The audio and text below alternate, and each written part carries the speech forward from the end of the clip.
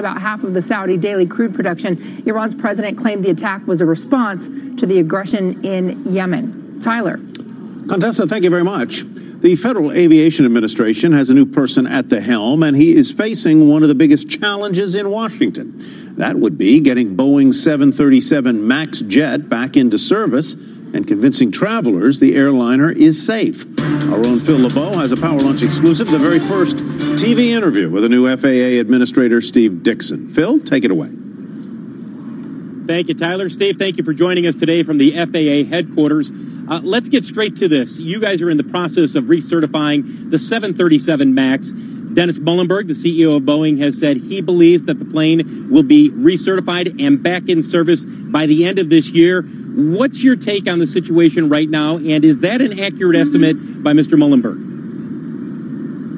Well, first of all, Phil, it's a pleasure to be with you today. And as you know, the highest responsibility that I have as the FAA Administrator is ensuring the safety of the traveling public in the U.S. and around the world. And that's going to be our absolutely first priority in terms of getting the MAX flying again. It's really safety first, and we're not on any specific timeline. We still have not seen the final systems description and safety analysis from Boeing. We expect to get that in the coming days, and then we'll see where we go from there. You know that a number of other countries and regions, whether it's Europe, whether it's India, today the United Arab Emirates out with some comments about whether they will want to do their own tests in terms of recertifying or saying, yes, we think the MAX is safe to fly. Do you think it's more likely than not that the FAA is likely to certify the MAX to fly here in the United States, but it may be well into next year before it's cleared to fly in other parts of the world? Well, it's a great question. I frankly think that this process really has been very transparent. We have involved an unprecedented number of international aviation and certification safety authorities in this effort, and we're working very hard to ensure that everyone is aligned. Ultimately, validating the work of other certification authorities is not anything unusual. We do it with respect to other certifications in other jurisdictions around the world, and I certainly would welcome that. Additionally, I would say that we welcome the scrutiny. We welcome the diligence of this entire process, because ultimately it will make us a more effective safety regulator and even raise the margin of safety in our system even higher than it is already at unprecedented levels. Steve, as you know, President Trump has been very vocal about the 737 MAX. He has blasted Boeing, said, look, just rename the plane. Nobody's going to want to fly it when it's recertified. Do you talk often with the president about the MAX, and what's his take based on your conversations with him? Well, I think that, I'm qualified on the 737 as well as a number of other aircraft. I'm anxious to get out to Seattle later this week and look into this myself and see where we are with the certification process. And I can guarantee you that the airplane will not be flying again until I'm satisfied that it is the safest thing out there. Tyler Matheson at Tyler, headquarters. Go ahead. Do you have a question? Thank you, Phil. I do, Mr. Dixon. I know you're new to the job, and so maybe this is a little unfair, but I wonder if you have identified any flaws in the process of certifying that 737 MAX, either at the FAA's level or within Boeing's processes that may have contributed to the crashes that took place. Have you put your finger on anything that you think needs changing?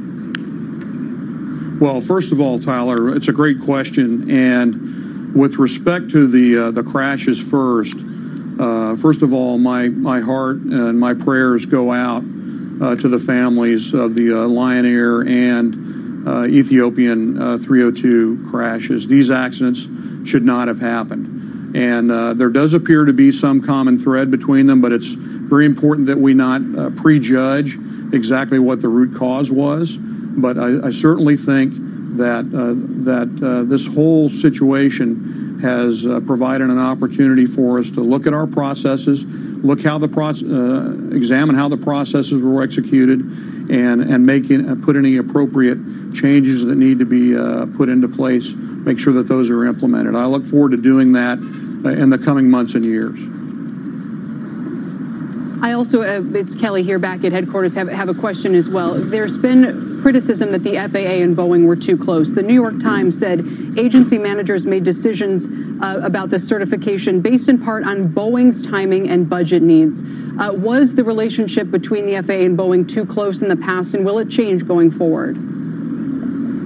Well, I can assure you that my emphasis is going to be on making sure that the safety bar is as high as it can be. And certainly in terms of my experience in the industry, I will apply the same things that I have learned in terms of regulating safety with the manufacturers as well. I think it's important that we are able to collaborate, and I don't think that delegation per se as a concept is a bad thing. I think it actually makes the agency a more effective regulator, and it makes the manufacturer a more effective and safer manufacturer. But how it was implemented in this particular case and in general, those are the kinds of things we need to look at to make sure that there aren't gaps in the processes and to make sure that it's absolutely as tight as it can be. Steve, this is Phil again. One last question. Whenever the MAX is recertified, you know, and almost everybody expects that there is going to be a fairly large number of people who will say, I don't want to get on it. If I book a flight on a particular airline, I'm not flying the MAX. How do you convince the flying public that the MAX is safe once you recertify it? Well, certainly my job, again, is to make sure that we follow every step of the process and that the airplane is safe for us to fly, not only in the U.S., with U.S. pilots, but around the world. And as a pilot myself, I can tell you that I will not allow this airplane to fly unless I would fly it myself and put my own family on it, and that's my commitment. And Steve, just to be clear, you're going to be out in Seattle later this week. Will you get in the simulator with the modified MCAS software and test it out yourself? Yes, I will. I'll be interested to see what you have to say about it. I'm not sure you'll give us an update right away, but I think that has to be a first. I'm not sure how often an FAA administrator has gone into a simulator to test out changes with some of the software with a commercial airplane. Stephen Dixon, the administrator for the Federal Aviation Administration, joining us exclusively here on Power Lunch. Tyler, Kelly, guys, back to you. You know, Phil, we see that you're out in Michigan near one of the plants that are on strike against the GM, the UAW, against the GM. So what is the latest? What can you tell us about any talks that are taking place, and how far apart are the two parties? Well, with all negotiations, Tyler, it's a little bit of taking what you hear from both sides and kind of distilling it down to saying, okay, are they really that far apart? There is a wide gap in terms of expectations when it comes to job guarantees, which the FAA wants, and the number of temporary workers. Temporary workers have allowed General Motors to be much more flexible, much more efficient, and that's what you want from an auto manufacturer. You want that flexibility.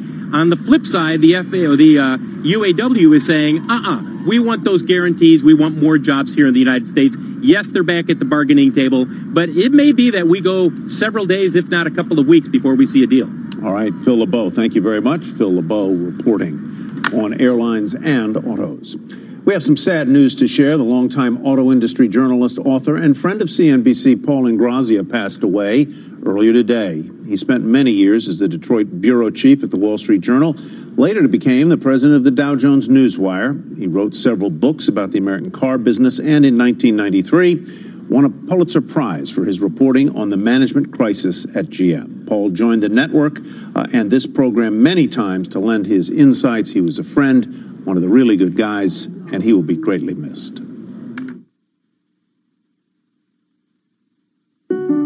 Old Dominion has ranked #1. For people who want to feel happier, stronger, fitter, get further, faster, better. For people who want to, but don't always manage to. It doesn't matter how you want to do it, who you want to do it with. It matters that you want to. Virgin Active. We'll find a way for you. Join in September and get 15% off each month on 12-month memberships. Visit virginactive.co.uk. Participating gyms. Terms and conditions apply.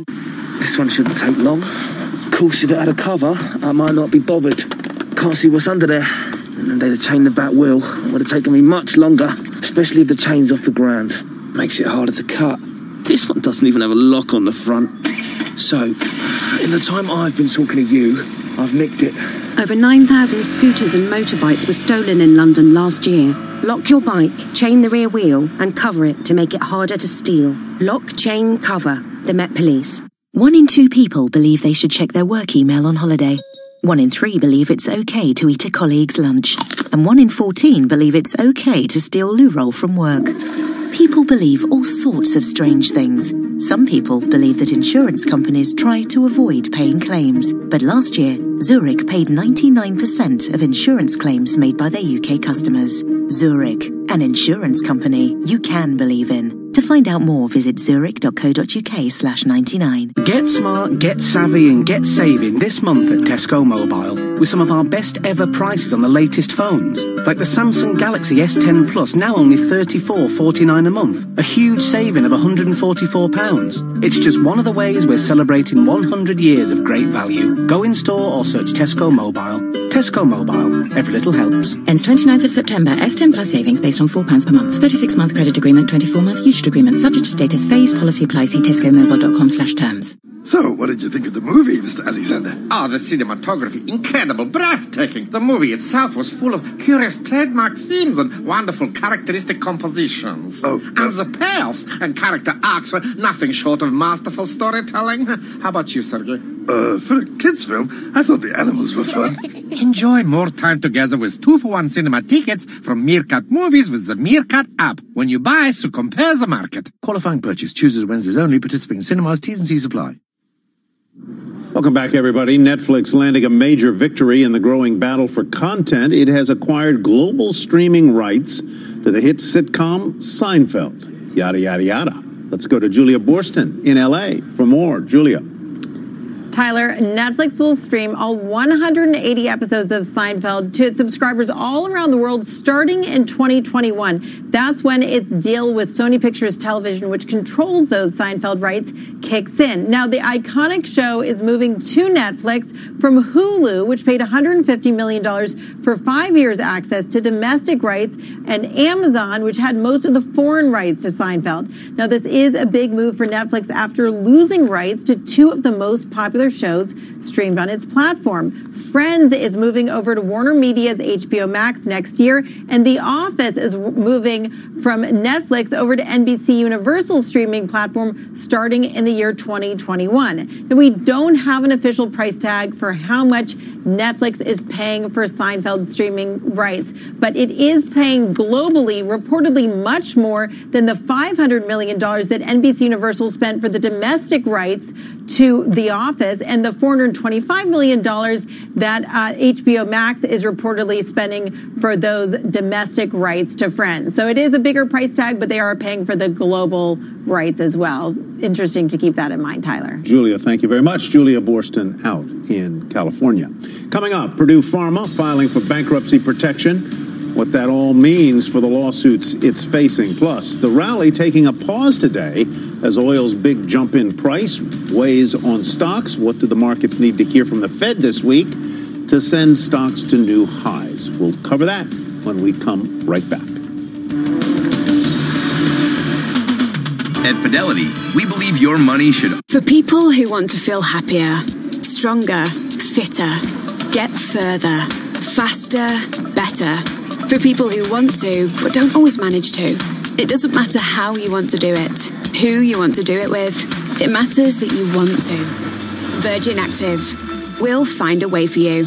Join in September and get 15% off each month on 12-month memberships. Visit virginactive.co.uk. Participating gyms. Terms and conditions apply.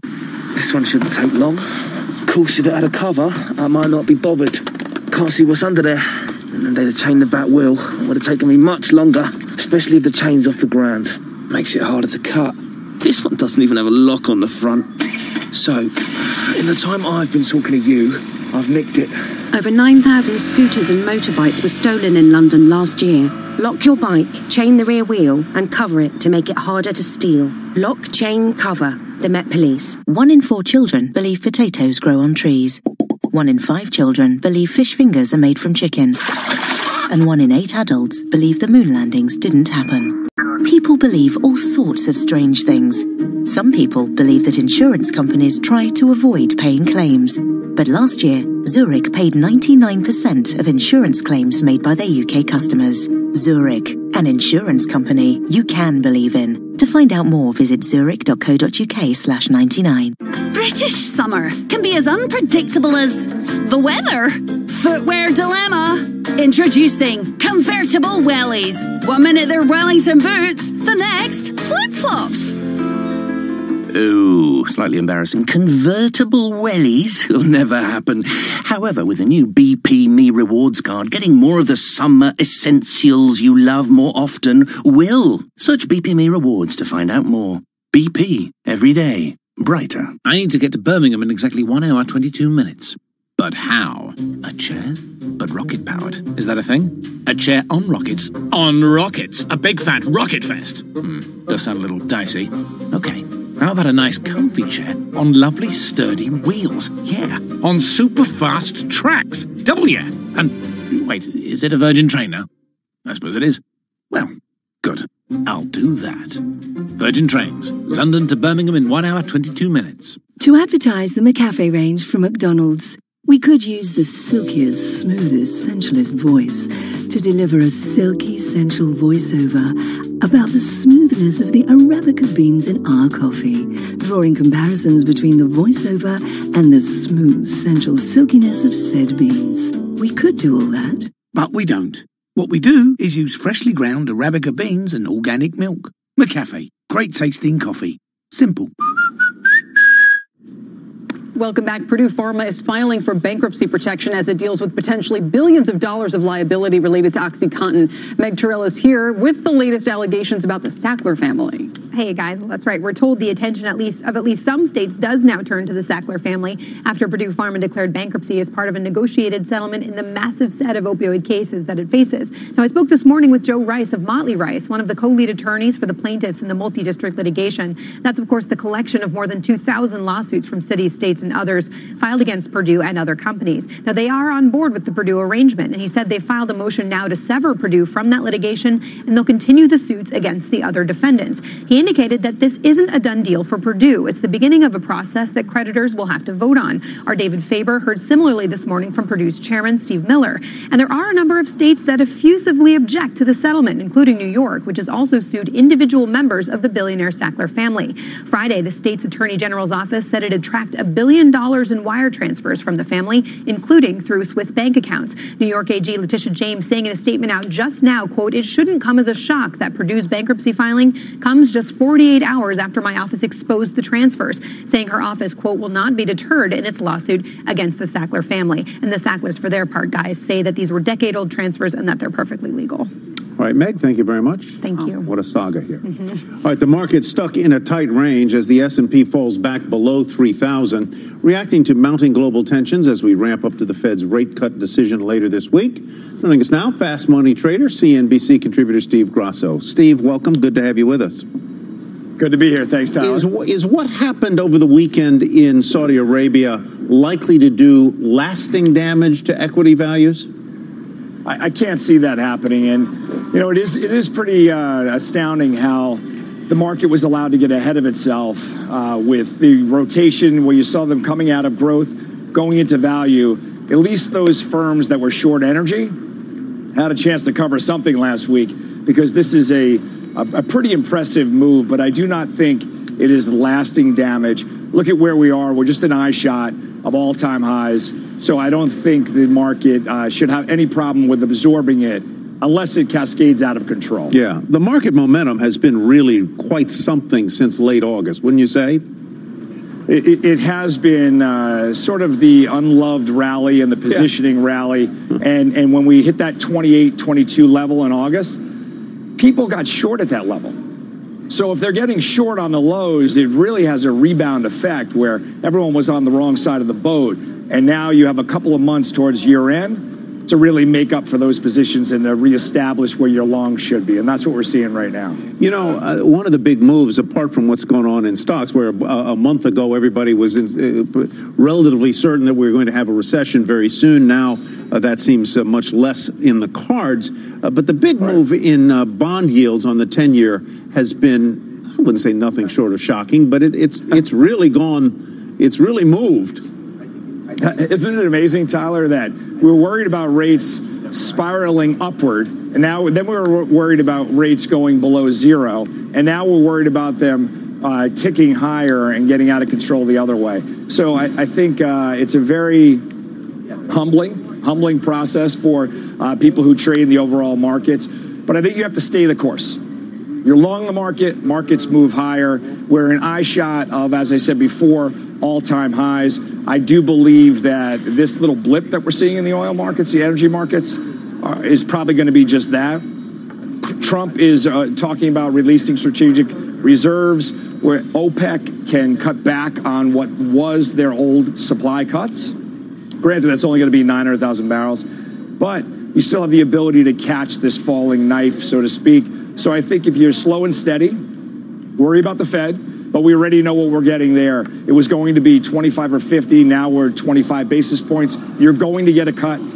Be invested in the marketplace. And I think last week or 2 weeks ago, Tyler, I said 29.79 is the level to watch in the S&P cash. We're at 29.99. As long as we're above that, keep investing in the overall market. Below that, you have some support, but it really is in a tight trading range. I would stay invested. Don't start throwing out things that you want to own in the long run. All right, Steve, great to see you again. Thank you. Good to see you, Todd. Steve Grasso. Why are more and more Wall Street billionaires buying stakes in sports teams? The answer to that is coming up next on Power Lunch. Payne thinks it makes the rules. For people who want to feel happier, stronger, fitter, get further, faster, better. For people who want to, but don't always manage to. It doesn't matter how you want to do it, who you want to do it with. It matters that you want to. Virgin Active. We'll find a way for you. Join in September and get 15% off each month on 12-month memberships. Visit virginactive.co.uk. Participating gyms. Terms and conditions apply. What's that, Britain? You want unlimited data? Oh, you want more. You want it on the unstoppable, unbeaten, unrivaled #1 network? Well, who says you can't? Get unlimited data on EE today, the UK's unrivaled #1 network. Unlimited data, personal use only. Terms apply. Root metrics comparison of 4 mobile networks H2 2013 to H1 2019. See ee.co.uk. 1 in 2 people believe they should check their work email on holiday. 1 in 3 believe it's okay to eat a colleague's lunch. And 1 in 14 believe it's okay to steal loo roll from work.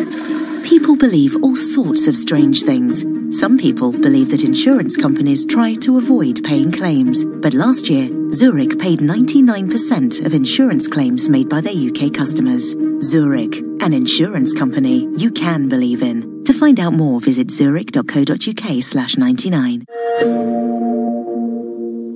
Get ready for Brexit on the 31st of October. Brexit will bring changes that affect businesses in many ways, particularly if you buy from EU suppliers, sell to EU customers, provide services to EU clients, and receive customer data from other businesses in the EU. Businesses need to prepare. Find out how at gov.uk/Brexit. Get ready for Brexit on the 31st of October. The office waste paper bin. Old documents, expired contracts, now just crumpled up paper. It doesn't sound risky, does it? Security breaches involving sensitive and confidential information continue to rise. Can you be sure all your information is secure? Book a free 30-minute data security survey with Shreddit, the document destruction experts, to pinpoint security risks specific to your industry. Search free survey Shreddit to book yours today. Shreddit. We protect what matters. Michael Jordan selling off a big piece of the Charlotte Hornets to two prominent Wall Street investors. It's just the latest example of hedge fund money investing in sports teams. Eric Chemi has more. That's right. So it's a really interesting story going on here. Jordan is selling that chunk of the team to two New York hedge fund owners, Gabe Plotkin of Melvin Capital and Daniel Sundheim of D1 Capital. For Jordan, the deal is a chance to turn paper profits into real money. He bought the Hornets 9 years ago. The team at the time was worth less than $300 million. Its value has grown by a cool $1 billion since then. He owned 97% of the team before this deal, so he still keeps control even after selling off a big chunk. He gets to add younger owners to his team with tech and finance experience that can help grow their business in the long run. But if you look at the buyers, what does it mean for them? It represents a growing trend of Wall Street titans looking to get a piece of pro sports teams, even in the smallest markets like Charlotte. If you want to be a majority owner down the road, it's often best for these guys to start with a minority stake somewhere on some team so the league can vet them and possibly put them in line to take over the next team that comes up for a majority sale. For some, it's about ego, joining the big country club. For others, it's a financial investment as these team values keep on growing. Look for more minority deals like this to keep happening with these profits so high. That's an amazing increase in value from under $300 million to $1.3 billion. And they're like the third cheapest team in the NBA. Yeah. That's why a lot of these owners, experts are telling me today, you're going to see a lot of the majority owners want to get some of these profits. Let's say he sells $300 million today. He's basically now got the team for free. Right, from what he had to pay or whatever it was worth 9 years ago. So more of these guys are going to do this. The valuations of the team are so expensive that individuals can't afford $4 billion teams. So you're going to need more people to get together. I don't remember what Mark Lasry and his partners paid for the Milwaukee Bucks. $550 was the value at the time, and people thought it was insane. It was an insane amount of money, and now they're all going for well over $1 billion, right? Exactly. In the NBA. Every team is worth at least $1 billion. And it used to be that the owners were often real estate tycoons. Some had made money in the car business and so forth. Increasingly, a lot of entrepreneurs, but now it's a lot of mostly financiers. Wall Street or the tech Silicon Valley guys. Those are the tech Silicon Valley guys. Paul Allen, the late Paul Allen, of course, owned a couple of teams. Exactly. And more. And Tyler Mathisen will one day own a team. It'll lose money then. I'll tell you. Eric, thanks very much. Speaking of the NBA tomorrow, we will be joined by Houston Rockets owner and Landry's chairman Tillman Fertitta. We're going to talk to him about restaurants, the economy, basketball, and his new business book, Shut Up and Listen. He'll be with us for the whole show, so don't miss that. And before we go, please. You and I were both raising some eyebrows. Speaking of high valuations, what they're paying for Seinfeld at Netflix? For these shows, Julia said more than $500 million for the global streaming rights to a program that has made probably at least that amount in syndication and ended, what was it, 21 years ago. I'm glad that they made their money. The people, the stars on the show made their money while they did, because they're making tons off of these shows now. It's unbelievable. Thanks for watching Power Lunch. Closing bell right now. Welcome to the closing bell, everyone. I'm here at the Chevron Post. That stock nicely higher, as is the energy sector, following oil prices rising after that attack in Saudi Arabia. Though the energy sector, one of the few sectors higher, broader markets are lower with 59 minutes left to trade. I'm Sarah Eisen. Welcome, everyone. Let's look at what is driving the action lower right now. It is the attack on oil facilities in Saudi Arabia. Oil prices and energy stocks are spiking on concerns of supply disruptions. Those same geopolitical tensions have the rest of the market in risk-off mode. Equities broadly lower, gold higher, treasury yields are slumping. And global growth concerns back in the headlines as China's economic data comes in weaker. Joining us for the entire hour, final hour of trade, is Keith Bliss, managing partner and CEO of IQ Capital USA. Keith, welcome. Thank you very much. You and I were just chatting about the fact that you are noting you're kind of surprised that the stock market isn't down even worse on such a big spike in oil prices. Yeah, I think it's really resilient. It speaks to the trend that we've been seeing throughout the last 30 days for sure. And I've been a big believer that we will continue to trade higher throughout the rest of the year. When you think about something like this that happened 45 years ago, when we did have real supply concerns, and the Kingdom of Saudi Arabia was the big player in the market. Now it's much more dispersed. We were not a big player. We were not a big player at all, yeah, for a variety of reasons. I'm grateful and pleased at the resilience of the equity market on news like this today. Even some energy importing nations, like China, for example, you didn't see a big sell-off. No, you didn't. Well, China, also remember China and Japan had holidays today, so the markets were blunted a little bit. But, but even still, I think what you're seeing, though, Wilf, is that the mere fact that you do have other places to go buy your oil than just the Mideast is really going to astonish us. Now, I think what's really interesting is the politics underneath this event, what happened, and I think we'll talk a little bit more about that later on. Oh, yeah. Let's focus in on today's big move in oil and energy stocks. Seema Modi's covering the stocks moving the most following the strikes in Saudi Arabia over the weekend, which knocked half the country's output. Eamon Javers has details on the response from the White House, and joining us to break it all down here on set, Halima Croft from RBC Capital Markets and Iham Kamel from the Eurasia Group. Seema, first to you. Wilf, oil closed up by over 14% on the day, but at one point was up as much as 19%, the highest daily spike in history following Saudi oil facility attacks, which knocked out 5.7 million barrels of output, roughly 5% of global supply. Energy is the lone outperformer today, thanks to higher oil prices. You have Devon Energy up 13%, and some of the major producers like Chevron and ExxonMobil also higher on the day. Key questions that traders are now trying to answer: how long will it take Saudi to return to full capacity? Meantime, how will OPEC respond to limit oil disruptions? And will key importers in Asia look to alternative suppliers for oil like Russia and the U.S.? Sarah? All good questions. Seema, thank you. The Trump administration weighing in early and pledging to support Saudi Arabia. Eamon Javers has more from the White House. Eamon. Yes, Sarah, that's right. The Trump administration is weighing in. We're hearing from some cabinet secretaries here that they are willing to go so far as to place the blame for these attacks directly on Iran. The president has not been willing to do that. Take a look at the president's tweet from earlier today, where he raised the issue that Iran was possibly involved here, but then he says now they say they had nothing to do with the attack on Saudi Arabia. We'll see, question mark. So the president not willing to go as far as some of his cabinet members in attributing the blame for those attacks to the Iranians directly, but we will hear from him perhaps momentarily. The president is participating in an event in the Oval Office here shortly. We do expect reporters will be in the room and they will have a chance to ask him about this, so we may hear more directly on camera from the president here in a couple of minutes, and we'll bring that to you if we get it, Sarah. And Eamon, this all sets us up for a pretty interesting UNGA, UN General Assembly meeting at the end of next week.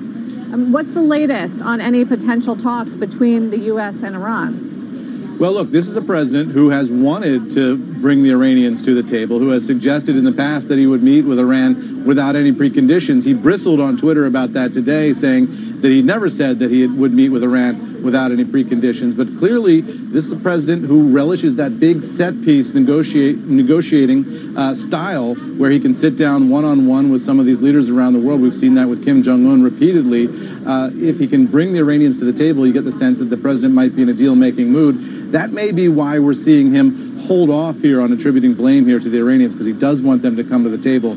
But that meeting next week will be a key one in New York, and we'll be there for that as well. Eamon, thanks very much for that. Bring us those headlines when the president does speak, if he does. Let's bring in Halima Croft from RBC Capital Markets and Iham Kamel from the Eurasia Group. Halima, start with you. 14% spike in oil prices. Does that feel about right? What are the key factors you're looking at from here as to whether that holds, goes further, drops back? I mean, I think the key question in terms of do we get higher on this is what's the timeline for the return of the Saudi barrels? We had heard that potentially 1/3 of production was going to be coming back either today or tomorrow. There's really question marks about that. There's a question about the extent of the damage. Was it more serious than initially reported? Are we looking at an extended outage of, 3 million plus barrels from Saudi Arabia? And the question is really who fills that gap? I mean, yes, the U.S. is a big producer, but they're not a swing producer. So the question is, how much is Saudi willing to draw down their inventories, and which other countries that can surge production, how much can they surge to meet supplies into Asia? I mean, Asia is now being supplied still by Saudi by drawing down inventories. The question is, how long can they do that? I think the other question, Halima, is how will King Salman respond? Well, I mean, I think the question is, will King Salman respond? Really, will Crown Prince Mohammed bin Salman respond? He is the very hawkish Saudi Crown Prince. He has taken the fight to the Iranians in Yemen in that multi-year conflict. The question is, if you're Saudi Arabia, you've had an escalating series of attacks on your energy infrastructure, starting with the East-West pipeline being hit in May. The Shaiba field was attacked last month. Are you going to be willing to just sit back and continue to let these attacks happen? And if you're President Trump, if your officials are saying the attacks came from Iran and not from Yemen, what is the U.S. going to do about this? Iham, what is your take on the president's administration, the broader members of the administration's response, specifically how much they pointed the finger at Iran and why the president hasn't done so himself? I think there's a clear rift here. I think many members of the administration see Iran as essentially behind this, and the president knows how to carefully redraw lines. I don't think he wants to get implicated in a war scenario or any military operation that leads to serious casualties. If we do get an escalation with Iran, it isn't simply about the current outage in Saudi Arabia. It's a potential for additional strikes on oil assets. So you're talking oil north of 90, and I'm not sure that's what he's looking for in an election year or in 2020 ahead of elections. So he's very careful, and I think he's redrawing lines.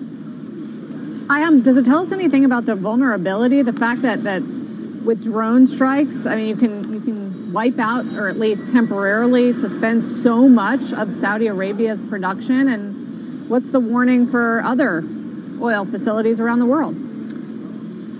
Absolutely. I think this has the attack that we've seen here, if it's Iranian proxies, it really is a secondary issue. There is asymmetrical warfare here that's going to be copied by everyone. Drones are effective, they're not that expensive, and billions of dollars of sophisticated weaponry is just not able to tackle this issue. So I think it's a structural issue, not only for Saudi Arabia, but for many nations. Critical infrastructure is at risk from drones, and we just simply don't have an effective answer yet.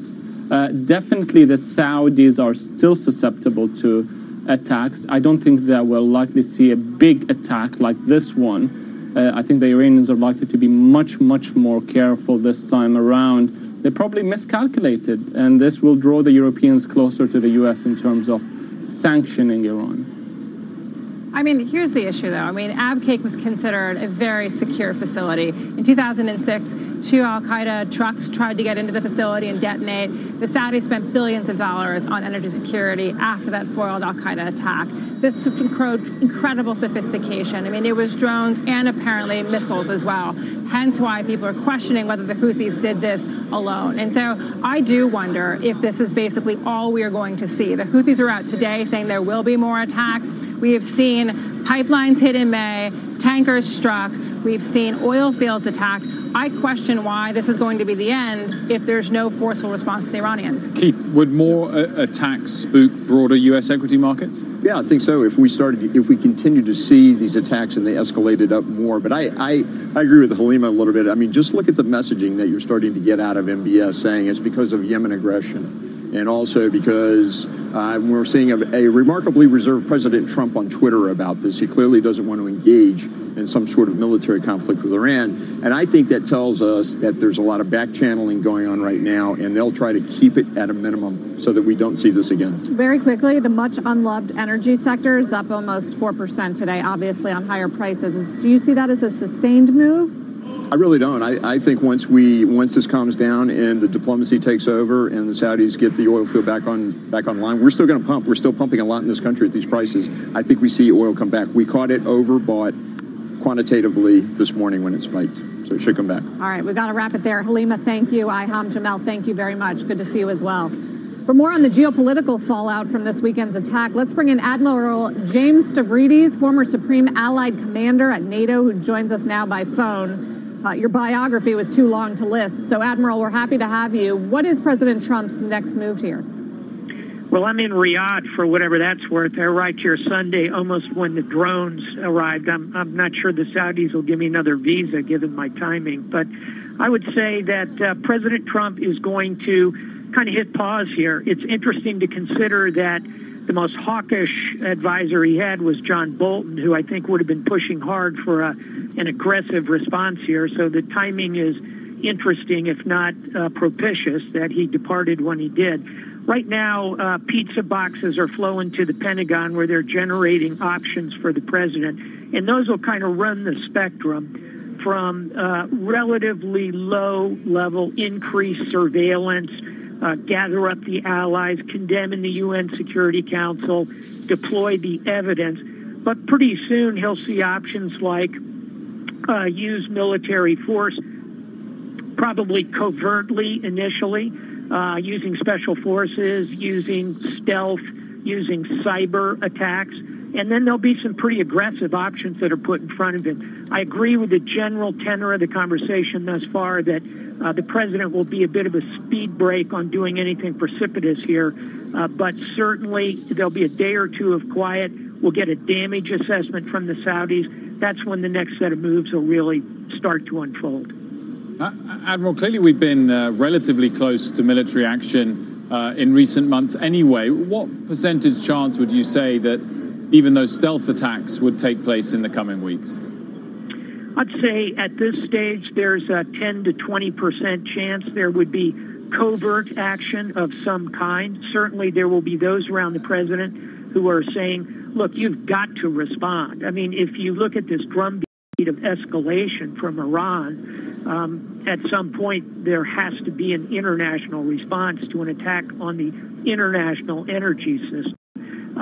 But I'd still call that in the 10% range, maybe 20%. I think the odds are still quite high that cooler heads will prevail here. The key, however, is Iran is not going to stop this behavior until there's some kind of a renegotiation of an agreement, because the sanctions are really hurting them. And the fact that Iran has taken as dramatic a step as this attack will indeed push the Europeans toward the U.S. position. I don't think this is good tactics, or perhaps even worse, strategy by the Iranians.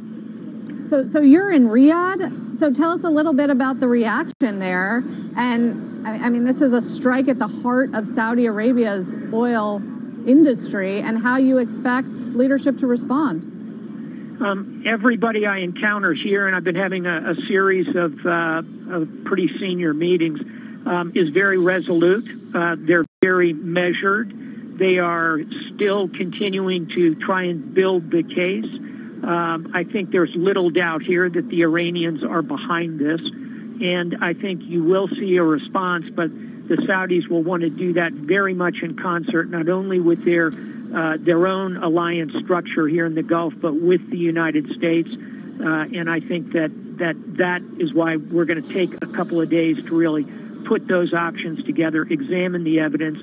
We really want to have a tightly suitcased presentation to make if we're going to take dramatic action.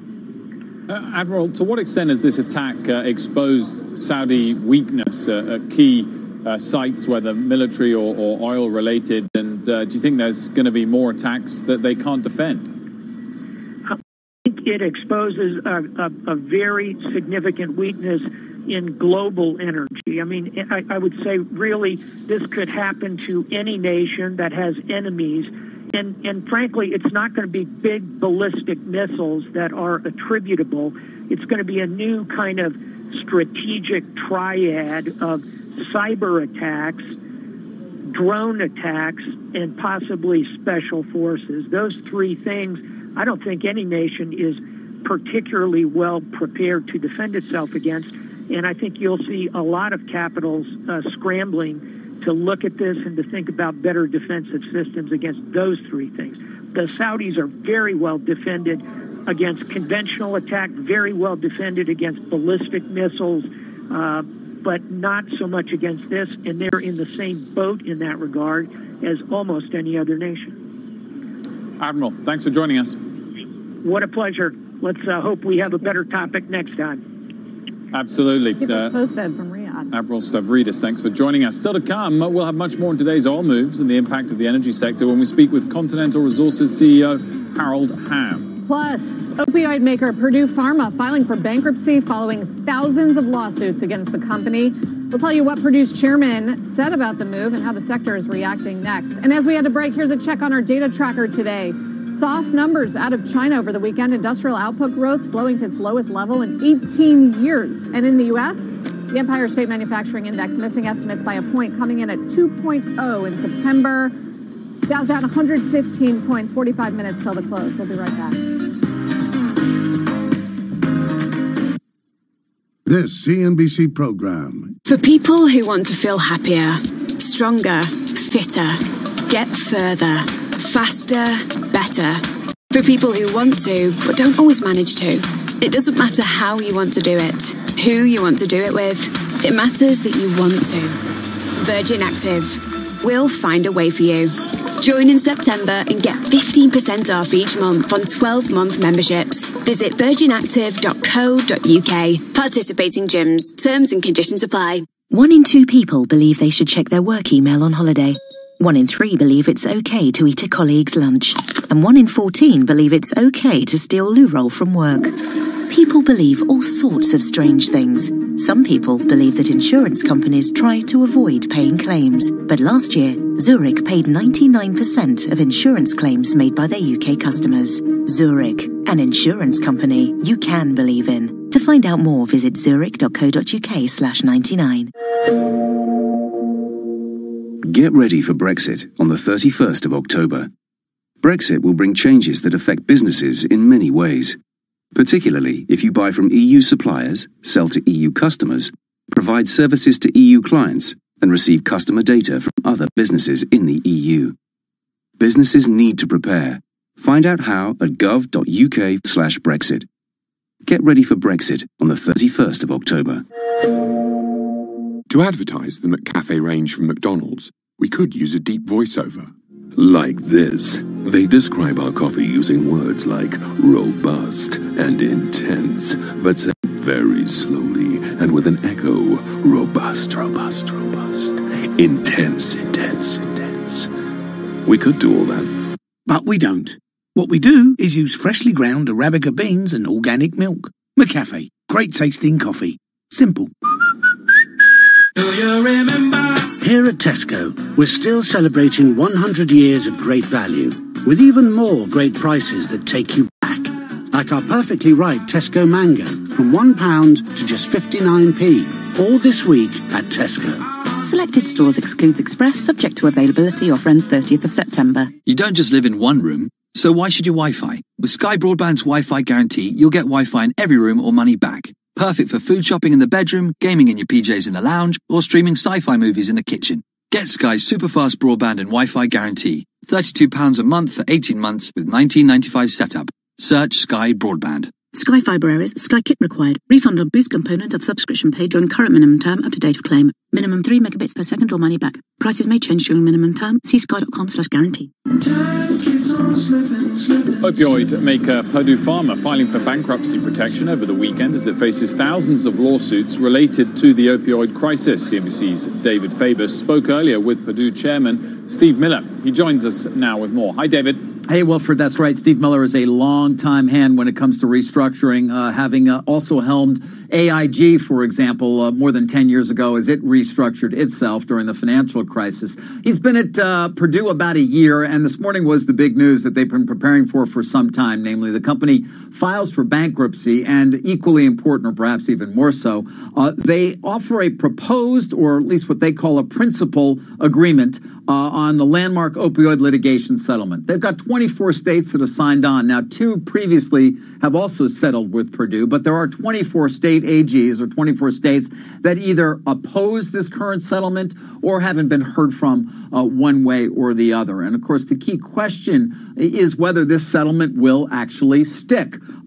Involved in it is about $10 billion of value they say will go towards addressing the opioid crisis through the bankruptcy, the restructuring of Purdue, and then the reestablishment of the company, which will exist essentially to help fund things to treat people who have opioid addiction. For example, doses, millions of doses, tens of millions of opioid overdose reversal and addiction treatment medications at no or low cost. One provision of the deal. But having heard from a number of AGs today, there does seem to be a focus on the Sackler family, of course, the founders of Purdue, who, while contributing at least $3 billion to this settlement, seemingly it's not enough for many AGs out there who say they want more. I did ask Mr. Miller, well, what about the Sacklers? And did you negotiate hard to try to get them to give as much as they possibly could? Over the last year have been completely transparent with the plaintiffs and have shown them every penny that went from the company to the family. Period, full stop. What the family then did with the money is, not our business as the Purdue company. It is what the family does, and the family is scattered all over the world, so it's not surprising that there may have been transfers, but that's not our issue as Purdue. He's talking there about recent reports of perhaps as much as $1 billion worth of wire transfers from the Sacklers outside of the country. That was something unearthed by the New York AG, Letitia James. And so this will continue, but from first Mr. Miller's point of view, Sarah and Wilf, he says it's a fork in the road. You can either keep litigating with us, in which point we're just going to continue to go through resources that otherwise will be applied immediately towards the crisis at hand. I was just wondering, David, what the bankruptcy filing means for this next chapter. I mean, for a company that's facing, 2,600, I'm reading, government and other entity lawsuits against it, whether the bankruptcy filing is any sort of line in the sand or this is just going to completely haunt them for years and years. Well, no. I mean, the idea here, Sarah, is that you actually get this universal settlement. They have proposed it this morning, saying they've already got that agreement with those 24 states. And it is their hope that over time, more of the states, more of the plaintiffs and litigants are going to join in the settlement, understanding, at least from Mr. Miller's point of view, that fighting will only diminish the potential returns that actually could be used by the states that are hardest hit by the opioid crisis. So that's the route they're going. It sounds like the AGs aren't exactly signing on with this settlement. Well, that's the key question. I did ask him as well. Well, how many do you need in order to get approval by the bankruptcy court? He said, well, we need a majority. 24 is not quite enough, perhaps, but he wasn't clear on what number constitutes, and it's complicated, what number would constitute enough for a bankruptcy judge to say, I sign off on this, and you're all good. David, thank you very much. Sure thing. We've got a news alert on another state cracking down on vaping, and Sue Herrera has the details for us. Hi, Sue. Hello, Wilf. Indeed, I do. California's Governor Gavin Newsom just signed an executive order directing the California Department of Public Health to launch a $20 million statewide digital and social media public awareness campaign to educate the youth, young adults, and adults about the perceived problems with vaping. He also announced that he just signed a bill, SB 39, that will tighten the requirements placed on retailers in terms of stricter age verification, very similar to what happens when you go to buy liquor or wine in California. They want to see your ID, but apparently that it's a little looser in California, and now that's going to change because the governor just signed SB 39, which tightens the age requirements on vaping. And of course, it follows New York's decision yesterday. So back to you guys. All right, Sue, thank you. And don't miss CNBC's documentary, Vaporized, America's E-Cigarette Addiction, on this topic. It's tonight, 7 p.m. Eastern. We've got about 36 minutes left of trade. Let's send it over to Mike Santoli for today's market dashboards. Hi, Mike. Hi, Sarah, or I guess I'll say hello again, because that's where we're going to start with the dashboard. You know, crude oil is up a lot today, but really just returned to a recent level. We'll take a look at some of the relationships with oil and stocks here. And then good times roll. They continue to roll in the high-yield credit market. That's probably a good thing for stocks. We'll take a look at that, too. And then shaking it up, we're seeing a little more evidence of that really aggressive rotation that we were tracking all last week.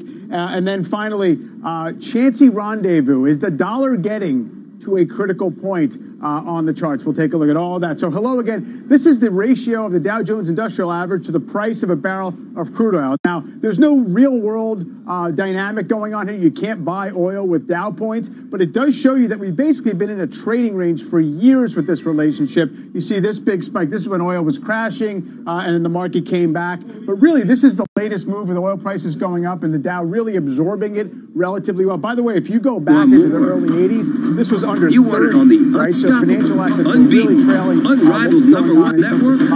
Well, who says he can't? Really part of the reason that the market Get unlimited. Pretty even feel about what's going on. With You want it on the unstoppable, unbeaten, unrivaled number one network. You know, nothing yet out of the range that we've seen either in oil prices or oil relative to the market. Mike Santoli, thank you. That's sort of the Here's what's start of the day, happening at right? this Because hour. we're now U.S. an Health energy Secretary producer. Alex Azar. It doesn't hurt us as Everyone, as here's much, what's happening right? at this hour. It U.S. for our Health economy Secretary if Alex oil prices Azar has spike in called this on way the when we were Tanzanian purely government consumer, to not release the producing. lab That's results of correct. a So woman there's a couple who things died at after work here. suffering Number one is the energy Ebola-like complex symptoms. is not as big a deal in our markets as they were 10 or 15 years ago. And secondly, you're absolutely right in pointing it out. We are producing a lot of oil, so we can take this shock. We couldn't in 1973 when they did the embargo, and all of a sudden we were out of oil and we had long gas lines. I remember my dad sitting in line. But today, yeah, it's a much different picture. So what we're talking about at the top, the resiliency of the market with a shock like this. At $62 for WTI as well, is the consumer still able to be as strong and resilient as it's been? Yeah, I think so. I mean, if we were to see an appreciable uptick from there, then they'd start making a little bit of a calculation with their own home budget. But again, something Sarah and I were talking about before is I see the increase, this event, and perhaps the increase in the price of oil as a deflationary investment or deflationary effect when people start making decisions about where they're going to put the dollars that they have. Keith, thank you. We'll talk more with you after the break. Uber and Lyft upgraded today at HSBC, with the firm also cutting its price target on both stocks. We'll get word on the street calls on those next. And later, Peloton hitting a speed bump as it heads towards an IPO. We'll speak with the CEO of the National Music Publishers Association about why his organization just doubled its claims against the fitness startup. We're back in a couple minutes. Don't go anywhere.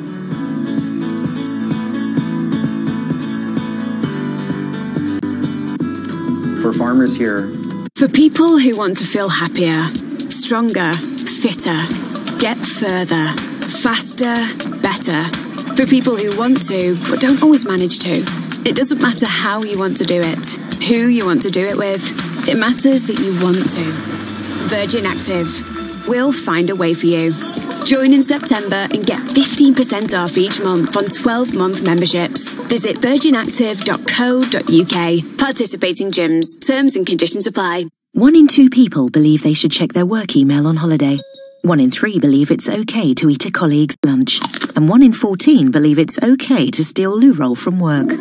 People believe all sorts of strange things. Some people believe that insurance companies try to avoid paying claims. But last year, Zurich paid 99% of insurance claims made by their UK customers. Zurich, an insurance company you can believe in. To find out more, visit zurich.co.uk/99.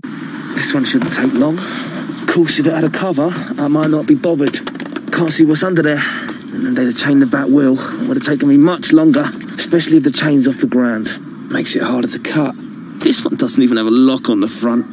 So, in the time I've been talking to you, I've nicked it. Over 9,000 scooters and motorbikes were stolen in London last year. Lock your bike, chain the rear wheel, and cover it to make it harder to steal. Lock, chain, cover. The Met Police. Do you remember? Here at Tesco, we're still celebrating 100 years of great value, with even more great prices that take you back. Like our Tesco pineapple, from £1 to just 59p. All this week at Tesco. Selected stores excludes Express, subject to availability. Offer ends 30th of September. This Sunday, it's West Ham v Man United and Chelsea v Liverpool in 2 outstanding fixtures. And with Now TV, you can watch both games live for a one-off payment of just $9.99. Hold on, they're checking with VAR.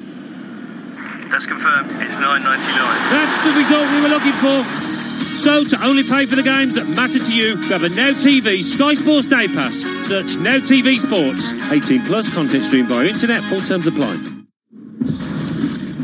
Welcome back to Closing Bell, half hour till the close. Time now for Word on the Street. HSBC upgrading Uber and Lyft, both to buy. But the firm did lower price targets on both stocks to $44 from $49 a share for Uber, $62 from $67 for Lyft.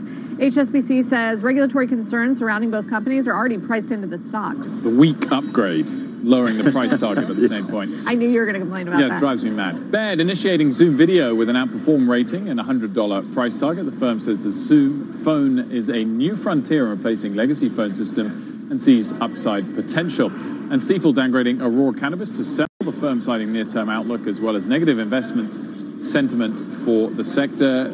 Keith, on the Uber and Lyft ones, I mean, they've pulled back significantly.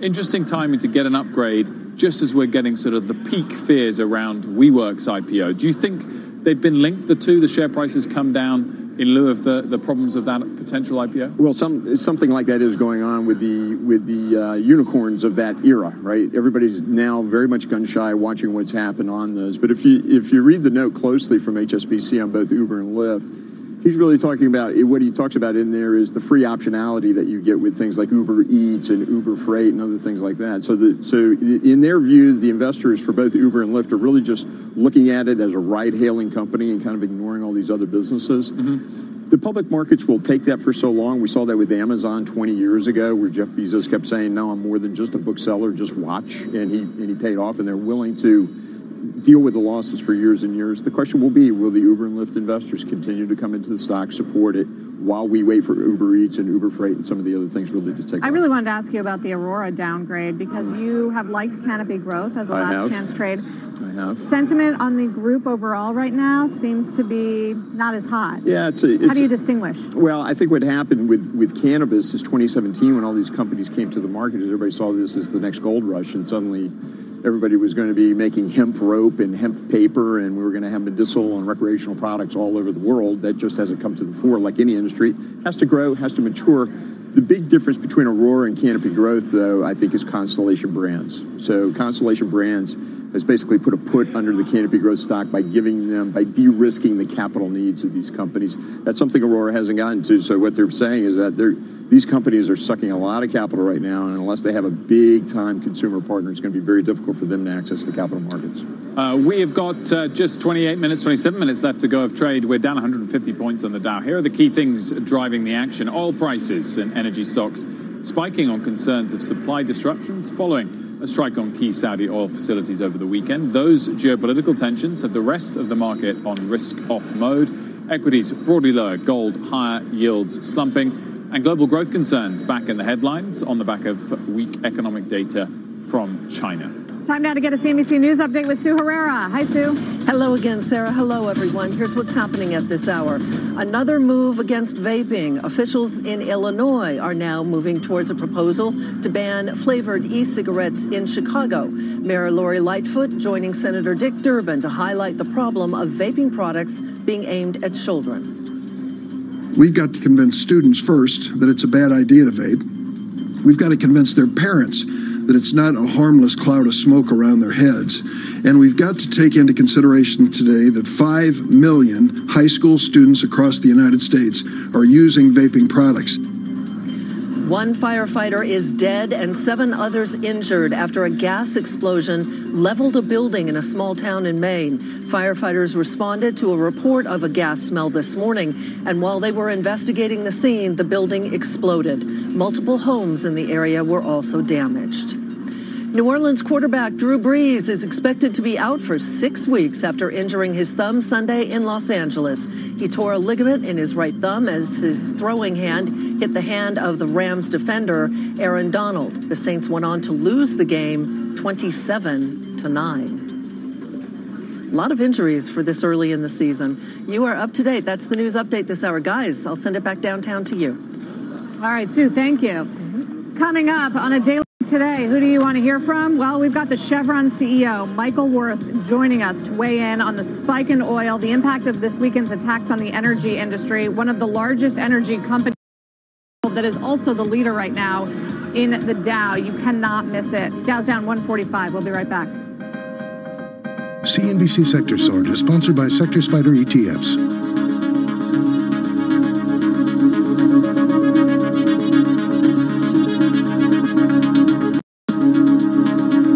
Sector Spider ETFs. Visit us on the web at sectorspiders.com. For people who want to feel happier, stronger, fitter, get further, faster, better. For people who want to, but don't always manage to. It doesn't matter how you want to do it, who you want to do it with. It matters that you want to. Virgin Active. We'll find a way for you. Join in September and get 15% off each month on 12-month memberships. Visit virginactive.co.uk. Participating gyms. Terms and conditions apply. This one shouldn't take long. Of course, if it had a cover, I might not be bothered. Can't see what's under there. And they'd have chained the back wheel. It would have taken me much longer, especially if the chain's off the ground. Makes it harder to cut. This one doesn't even have a lock on the front. So, in the time I've been talking to you, I've nicked it. Over 9,000 scooters and motorbikes were stolen in London last year. Lock your bike, chain the rear wheel, and cover it to make it harder to steal. Lock, chain, cover. The Met Police. 1 in 2 people believe they should check their work email on holiday. 1 in 3 believe it's okay to eat a colleague's lunch. And 1 in 14 believe it's okay to steal loo roll from work. People believe all sorts of strange things. Some people believe that insurance companies try to avoid paying claims. But last year, Zurich paid 99% of insurance claims made by their UK customers. Zurich, an insurance company you can believe in. To find out more, visit zurich.co.uk/99. We could play epic music, or we could speak in an overdramatic tone, or even set off fireworks. But that's just not smarty. Instead, we let our offer do the talking. Right now, you can grab 25% off our unlimited data SIM. That's just $18.75 a month with no speed restrictions, no credit check, and no long contract to tie you in. Now that's smarty. Just search Smarty Mobile and switch today. It's easy. Offer available for a limited time only. See smarty.co.uk for terms. Get smart, get savvy and get saving this month at Tesco Mobile with some of our best ever prices on the latest phones. Like the Samsung Galaxy S10 Plus, now only $34.49 a month. A huge saving of £144. It's just one of the ways we're celebrating 100 years of great value. Go in store or search Tesco Mobile. Tesco Mobile. Every little helps. Ends 29th of September. S10 Plus savings based on £4 per month. 36-month credit agreement, 24-month usage agreement. Subject to state. Policy applies. See tescomobile.com/terms. Welcome back. 22 minutes left of trade. Let's get over to Mike for today's second installment of the Dashboard. Mike. Well, the good times continue to roll among credit investors. The high-yield market has remained very firm, kind of underwriting the equity market strength and really ratifying this rally we've seen lately. I like to look at the relationship between the high-yield bond ETF and this 7 to 10-year Treasury ETF. It's a roughly equivalent in terms of maturity. This is a proxy for risk appetite in credit markets and basically the junk bond spread, even though it's not exactly the spread. So the orange is the Treasury ETF. You see it really outperformed. As we all know, yields went down a lot in August. That is now reversed to some degree, and high yield has remained very, very firm in the face of this yield push higher. By the way, the oil price spike today is also a benefit in some ways to the high yield index because you have a lot of very indebted energy companies that basically the high price is a windfall and it makes them, have better liquidity and better credit profile. So this right now more or less says that the stock market rally is probably on decent footing unless this changes, guys. All right, Mike, thank you. 3 J.P. Morgan metals traders have been charged with alleged market manipulation. Wilfred, you've been digging into this story all day. Yeah, so 2 current and 1 former J.P. Morgan precious metals traders have each been charged with alleged spoofing, market manipulation and fraud between 2008 and 2016. Spoofing involves placing orders with the intention to cancel them before they can be executed in order to benefit other existing trades. Okay. Michael Novak is a managing director and heads the global precious metals trading division, while Greg Smith is an executive director. Both were put on leave by the firm. Christopher Jordan is a former executive director. Novak's attorney said today it's truly regrettable that the DOJ decided to go forward with the prosecution of Mike Novak, who has done nothing wrong. We look forward to representing him at trial and expect him to be fully exonerated. The Justice Department is conducting multiple criminal investigations into big banks with the cooperation of traders who have pleaded guilty to spoofing-related crimes. In June, Bank of America Merrill Lynch settled with the DOJ and CFTC for a combined $36.5 million. As part of the terms, the firm admitted it was at fault for 2 former traders who allegedly manipulated the precious metals market. JP Morgan has not settled, nor pleaded guilty, nor made any specific comment, but there have also been no charges made against the bank itself. The share price not really reacting, unsurprisingly, in relation to this, Sarah. We watch now for further developments. I was just going to say, in the context of scandals and issues, how big of a deal is this? The bank's not been charged specifically, though there are more traders involved for them than have been for Bank of America, who ultimately then pleaded guilty. That's the swing factor where we're at the moment. But as we stated, these are only allegations to individuals at this stage, and the bank itself hasn't been charged. So we need to see how it plays out from here. But one to watch. To spoofing, exactly. With just 19 minutes left to trade, we're down 152 points on the Dow. Energy stocks getting a boost, though, following a spike in oil prices on the back of that attack on Saudi facilities. We'll dive into the moves with Chevron CEO Michael Worth. That's coming up. You don't want to miss it. Flight number 4. For people who want to feel happier, stronger, fitter, get further, faster, better. For people who want to, but don't always manage to. It doesn't matter how you want to do it, who you want to do it with. It matters that you want to. Virgin Active. We'll find a way for you. Join in September and get 15% off each month on 12-month memberships. Visit virginactive.co.uk. Participating gyms. Terms and conditions apply. 1 in 2 people believe they should check their work email on holiday. 1 in 3 believe it's okay to eat a colleague's lunch. And 1 in 14 believe it's okay to steal loo roll from work. People believe all sorts of strange things. Some people believe that insurance companies try to avoid paying claims. But last year, Zurich paid 99% of insurance claims made by their UK customers. Zurich, an insurance company you can believe in. To find out more, visit zurich.co.uk/99. Get ready for Brexit on the 31st of October. Brexit will bring changes that affect businesses in many ways, particularly if you buy from EU suppliers, sell to EU customers, provide services to EU clients, and receive customer data from other businesses in the EU. Businesses need to prepare. Find out how at gov.uk/Brexit. Get ready for Brexit on the 31st of October. Welcome, Mr. Jones. We have you and Mrs. Jones booked in for the anniversary package with the aromatic rose petal bath and the couple's massage. When will your wife be joining us? She couldn't get out of work, so I bought Brian from football. All right. Like getting your money's worth? Enjoy the delicious bacon double cheeseburger. Just $1.99 from the McDonald's Saver menu. From 10:30 a.m, price and participation may vary. Should we go halves? I'll get this. Let me just get my card. Which was in my pocket. You can't control awkward first dates. But if you temporarily misplace your Visa debit card, you can freeze and unfreeze it on our mobile banking app. Feel in control every day. Lloyds Bank, by your side. You can only freeze some transaction types, T's and C's apply. Get smart, get savvy and get saving this month at Tesco Mobile with some of our best ever prices on the latest phones. Like the Samsung Galaxy S10 Plus, now only $34.49 a month. A huge saving of £144. It's just one of the ways we're celebrating 100 years of great value. Go in store or search Tesco Mobile. Tesco Mobile, every little helps. Ends 29th of September. S10 Plus savings based on £4 per month. 36-month credit agreement, 24-month usage agreement. Subject to status phase. Policy applies. See tescomobile.com/terms. Hi, this is Brian Weber, host of NFL First and Goal every Sunday, kicking off at 1 Eastern only on TuneIn Premium. Be sure to listen this Sunday for the ultimate football fan experience, featuring 7 hours of commercial-free coverage of every scoring play around the NFL.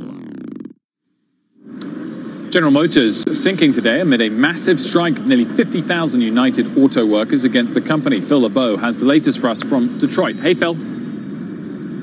Hey, Wilf, a couple of headlines coming out of the White House regarding the UAW-GM strike.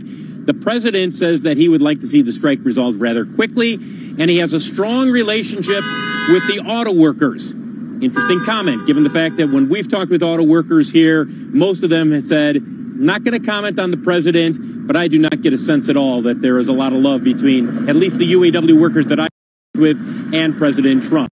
In terms of the negotiations, which did resume today between General Motors and the United Auto Workers, a lot of discussion about what type of job offers GM has made. Now, the company did come out yesterday and say, look, we are offering at least 5,400 jobs. I also know from talking with sources familiar with the negotiations that General Motors might, and they're not saying it's official, but they might put an electric pickup truck in this plant here that I'm standing in front of. This is the Hamtramck plant in Detroit. They may also agree to have the UAW run a electric vehicle battery plant in the Lordstown area. That wouldn't replace the Lordstown plant, but it would be jobs for the UAW in that area. Guys, as you take a look at shares of General Motors, keep in mind that the stock, while it dropped as much as 4% today, most analysts believe you're looking at a stock that is likely to feel an impact only after a couple of weeks. Like, it have to be extended well beyond a couple of weeks. then you might see an extended impact in terms of what happens with the stock. But if this gets resolved in the next few days or even the next week and a half or so, most believe that GM will be able to weather the storm. It'll take a little bit of a hit, but not much. Guys? Got it. Phil, thank you. Phil LeBeau. Energy stocks are soaring right now after a coordinated attack on two of the world's largest crude processing facilities in Saudi Arabia that knocked out almost 6% of global oil production. Just moments ago, President Trump saying it looks like Iran was responsible for those attacks, and Secretary of State Mike Pompeo will be going to the region soon. This has been the administration's line. Joining us now to discuss the fallout is Paul Sankey, oil analyst at Mizuho. So how do you begin to think about the impact for U.S. oil producers, many of which are soaring double digits today? Well, you know, not wanting to be dancing on someone's grave, but it's obviously a positive for the U.S. producers. We have the lowest cost of capital in the Permian, tremendous oil reserves, now the biggest producing oil field in the world. And we've always thought that being a major producer in Texas would be probably a pretty good thing to be. We're absolutely shocked by what's happened in Saudi Arabia. I can't tell you. And now we're thinking, okay, who are they going to attack? Right, that's the situation we're in. Why so shocked? Because you thought they'd be able to defend themselves, or you never thought that the Iranians, if indeed it was them, would take things to this level? Both. I mean, we thought that the facilities were triple redundant, in the middle of nowhere, giant in scale, very, very difficult to shut down, but they've been shut down. So, you know, that's point one. And as far as, you know, what happens next, we've obviously got an ongoing situation with the Houthis, but everybody's clearly saying this came from Iran. So, you know, what are you going to do about it? If you do see a Saudi response against Iran, what would that mean for the price of oil? It'll be horrific. I mean, it's potentially a full-scale war situation in the Middle East, obviously. We always use this rhetoric that the U.S. is not a swing producer. I mean, who can make up the shortfall if it persists from the Middle East and Saudi in particular for an extended period of time? Well, we've been big proponents of not raising capex for higher prices, so we're trying to get these companies to actually generate some returns. At the moment, what you're going to see is a U.S. government response in all likelihood, depending on how long the outage lasts, because we really don't know how long we're going to be out here with this loss from Saudi. But obviously, we're looking at the SPR, we're looking at the IEA, and they're not doing anything right now. We don't want U.S. E&Ps to go out and double their capex budgets. That's not their job. Many on Wall Street have not been fans of the E&P companies. It's the worst performing sector year to date. I mean, is this a total game changer for you on how you? Yeah, we upgraded Parsley Energy this morning because we want to get along the Permian immediately, like no questions asked. So some people think, you know, is this going to be a transient effect? Our view is you've structurally raised risk premium in oil, and as a result, you've structurally raised the value of Permian. And so we upgraded Parsley Energy alongside our other names like EOG and the other top Permian names that we love. Paul, thanks for joining us. Thanks a lot. Great to see you. President Trump speaking moments ago with Crown Prince of Bahrain. Let's listen in. We're always going to be with them, and I know they're always going to be with us. We have a tremendous relationship militarily, but we have also a tremendous economic relationship, trade. And we're going to be discussing all of those things. We'll certainly be discussing what took place over the last 2 days in Saudi Arabia. Absolutely. And we'll be discussing the Middle East. But our relationship has never been stronger than it is right now, and I think that is largely based on the relationship that we have. So I look forward to having our discussion. Thank you, Mr. President. It's a great pleasure to be here. Please. Would you like to say something? Well, I would like to thank the President for receiving me and my delegation here today. I'm here to convey the greetings of His Majesty and the people of Bahrain, to strengthen the relationship, which is based on shared values, where they overlap, and ideals. We primarily, as the President said, are going to focus on discussions related to security enhancement and trade enhancement. We signed today an agreement to purchase our first Patriot missile battery systems, and it couldn't have come at a better time. Good timing. Absolutely. And we seek to strengthen America's ability to trade with the world, and we have some concrete ideas on how we can do that. Well, thank you very much. Thank you, I look forward Mr. to the day and spending time with you. And thank you all very much. I'll be doing a news conference outside in a little while, just prior to the trip. We'll go to Mexico and to other places for 2.5 days, and many of you will be with us, and I look forward to that. But in particular, I look forward to our meeting. Thank you. Thank you very much. Mr. President.